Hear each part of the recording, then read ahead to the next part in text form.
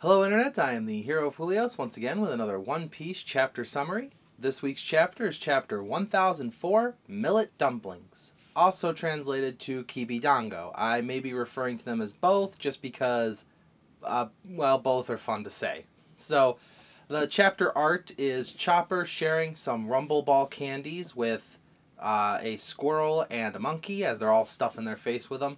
It's cute, it's a good callback to the Rumble Ball candies that Odom mentioned in his SBS corner way back. I forget which issue it's in, but yes, it is canonical that there is a Rumble Ball candy that does not trigger the Rumble Ball effect.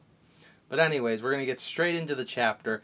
This has been one of the most fun chapters to read because my prediction was correct, but also it was better than I had even thought it was going to be. So the chapter starts off with Speed handing out millet dumplings to the other gifters, saying that they're from Master Queen, and he made them, and they got like special tonic in them that will heal you guys and help, regenerate your wounds faster. And with that, she convinced, a bunch of other gifters to eat the kibidango that Tama's been making from her cheek. Apparently, after everybody left her behind to go to Onigashima, because, she's just a little girl, we can't actually send her, she convinced Speed and a couple other gifters to get her a boat, help her get to Onigashima so that she can fight too. So by working together, Speed, Daifugu, and Gazelle Man, they all work together to feed as many Dangos to everyone else as they can. Speed and Gazelle Man just going as fast as they can, handing them out. Daifugo actually goes and just force feeds other members of the crew because he doesn't have time. He was a jailer at Udon prison, so a lot of samurai remember him. So he's kind of got to go a little faster about this than the rest. So after that, we cut to Frankie's fight with Sasaki, and it's actually going pretty well. We see that when Sasaki charges, the Frankie Shogun is actually able to pick up and throw Sasaki in his Triceratops form. I would be worried to see what Frankie would do without the Shogun in this scenario. There might be a lot more radical beams, which means Frankie would run out of cola a lot faster. So it's kind of dangerous either way. But it's a good thing he's got the Shogun. However, this is used against him as various gifters grab him from his different sides and hold him in place so that Sasaki can just charge right in. Mind you, the cockpit that Frankie is in is right in the center of this. So as Sasaki is charging towards Frankie, ready to, pierce right through, that's when he and Frankie hear like a commotion. They all turn and you see Nami, Usopp, and Tama riding on the back of the lion dog, and there's an army of gifters behind them, and they're like, Frankie! Frankie's like, oh good, you guys, help, get these off me! And they're like, no Frankie, you gotta save us! And so you see this army chasing after the three of them, and Sasaki, completely unfazed because he knows they have the superior numbers, and he's like, see, this is what you get. We have the numbers. It's like this across the entire board. No matter where you go on this island, we've got you beat. And Tama says, that's why I'm here. I'm here to even the odds. And I love how Tama has this look of determination on her face, like, I'm here. I'm gonna help. I'm doing my job. Nami and Usopp, just like what we saw with back in Punk Hazard, where they said, if the enemy has no will to fight, we'll get them. We'll always attack an enemy with their back turned. The level of confidence those two get as soon as things go in their favor, like, they were crying, they were bloodied, they were, Nami was ready to die against Ulti, but now the two of them are just like, nah, we got this. We're so strong now. Yeah, the gifters come and they tackle the ones that are on Frankie, freeing him just enough to dodge Sasaki and let Sasaki, ram through and take out a bunch of gifters himself. Then Usopp does exactly what I thought he was going to do. He does the Kibidango Star, and he just fires into the gifters' mouths and turns them over to Lord Tama's side. By the end of this, Tama is going to have more soldiers than Kaido if this keeps going this way.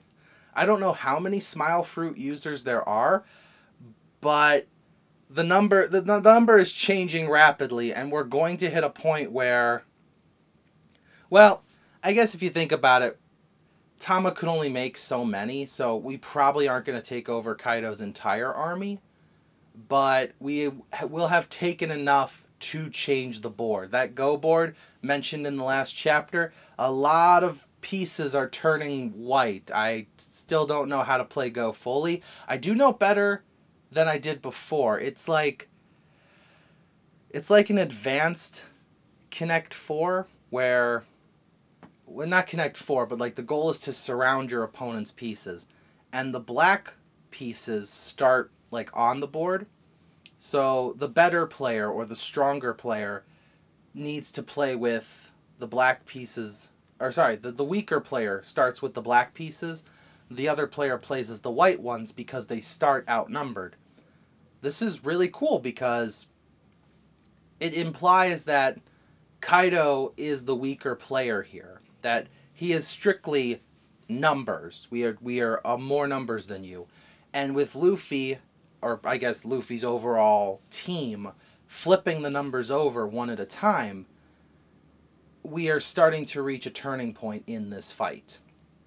So with that, Sasaki gets knocked over, Sasaki knocks over a bunch of gifters, and the battle starts turning to their side. Ulti shows up behind Nami because she and Page One have not given up the chase, and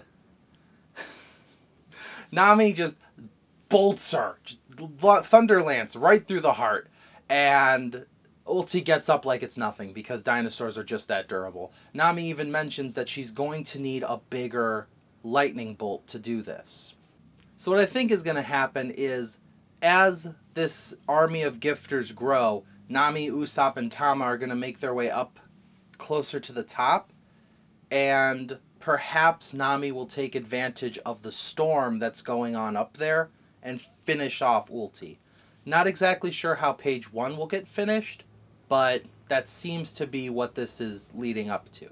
So anyways, as the armored division is slowly turning over to Tama's side, Sasaki takes his eyes off Frankie for too little too long, and Frankie just crashes down on him with a victory slash, as it's called, or something like that. It's something like that. And that's where we leave off on Frankie and Sasaki's fight. Then the chapter goes to a more dark turn. See, I really enjoyed this opening part. Everything went exactly the way I thought it would. It was fun to watch. It's great to know that Tama is actually using her power to its fullest extent. I'm going to take a guess that it doesn't work on real Zone Fruit users, because if it did, Ulti and Page 1 would definitely be on their side by now. Maybe not Ulti because, you know, she wears a mask, but Page 1, in his dinosaur form, has his mouth open. So Usopp had to have at least tried that. If not, they need to try it soon, because I assume what everybody else assumes, that Kibidangos, do they work on zone type Devil Fruit users?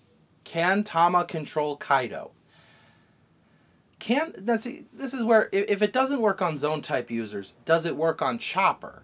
Because Chopper was an animal first, and that's who the Kibidango work on. So does Tama's Dango work on Chopper? It's something we'll never have to test because they're on the same side, but it's just something interesting to think about. Anyways, going back to what I was saying about the dark turn, we then cut to Black Maria and Sanji, and it went pretty much how you'd expect. Sanji can't kick a woman. Black Maria has spider powers. She's got him. She's got him tied up in a web, and she's kind of just staring at him. But she tells him to call for Robin. You know, if you talk to this specific member of my group, she'll have, you know, the ability to amplify your, you know, using like her little earpiece, she'll have the ability to amplify your voice across the entire island. Call Nico Robin. Bring her here. And Sanji asks, what are you going to do to her? Oh, you know, we're just going to break her legs and arms and stop her from running away, and we're going to get all the information we need out of her, and once we're done with that, we'll kill her. So, however many years that takes. Sanji, you did a great job. You took out all the male subordinates of Black Maria, but you stood true. You stood true to your chivalry, and I gotta respect that, because any other member of the crew probably could have taken Black Maria down. But you can't, and I respect that. I feel like this is going to happen just like what happened in Enies Lobby. Robin's going to show up, Robin's going to take over the fight, but Robin is with Brook right now. So it might not be identical to what happened. It's either going to be Brook shows up as support to help Robin by taking out like the minions and stuff, or Brook's going to take Sanji and run, because Sanji is in a pretty bad state. Either way, it's going to be a Black Maria versus Robin showdown.